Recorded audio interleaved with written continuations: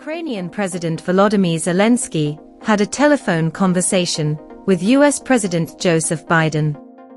During the talks, a number of issues were discussed, including the situation in Russia.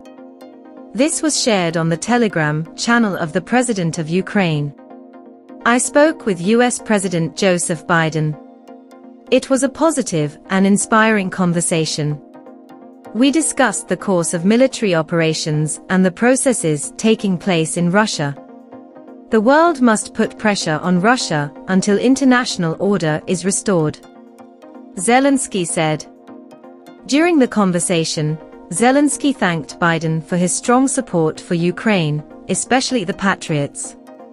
It is important to further strengthen Ukraine's ability to protect its skies. In this context, I also thanked the fighter coalition for its support. We discussed further expansion of defense cooperation with a focus on long-range weapons, the President of Ukraine said. He added that he is grateful that the United States and the American people are ready to stand by Ukraine until all our territories are fully liberated within internationally recognized borders.